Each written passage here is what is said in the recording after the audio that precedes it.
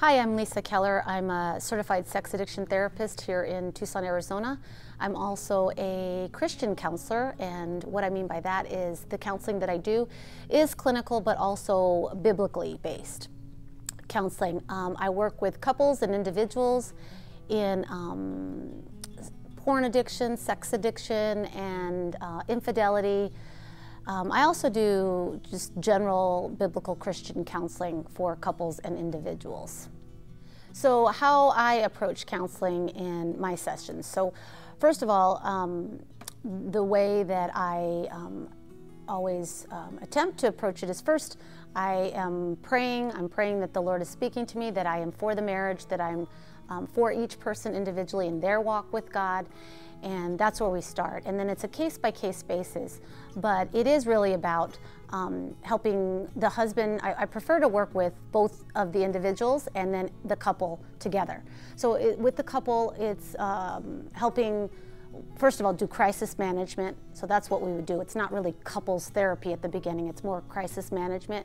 And then for the wife, it would be helping her to navigate through the pain and have healthy interactions and communication during this time when it can be really difficult.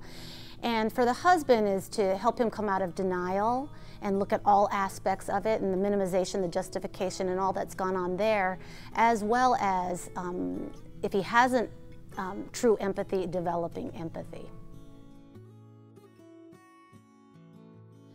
Okay, so for the first thing that I'm going to talk to husbands, and those husbands that are currently acting out either with pornography or some sort of infidelity, chat rooms, emotional acting out. And so if you have not disclosed to your wife your acting out behavior, my first recommendation would be that you seek some counsel first before you disclose to your wife, because the hardest thing for wives is to hear partial disclosure. So they hear you tell them part of the story, and then they say they think that's all of it, and then you a week later tell them a little more of the story. And so what that does is it adds to how I view the wives in a traumatic response. And so it is much better to get your story together if you can work with somebody that has experience in this, that can help you actually write out your full disclosure and how it should be said, and then walk that process through you. That can be really helpful for your wife. And if you would view this, you might interpret this different in terms of how you would feel if your wife disclosed something like this to you. However, when this is disclosed to your wife, she is going to feel betrayed. She is going to feel like her world has changed, and actually her body will go into a traumatic response, and she will become hypervigilant. And so she really needs time, patience, needs you to pray for her, and seek some help on empathy for her at this time. So another thing that is critical for the husbands to do for the wives in order to move past, if we're looking at restoration of the marriage, another important piece is acknowledging your wife's pain. Whether or not you would interpret it in the same way is really not what is important at this point. It's really that your acknowledgement goes so far for your wife. So that really is going to be necessary before restoration can take place.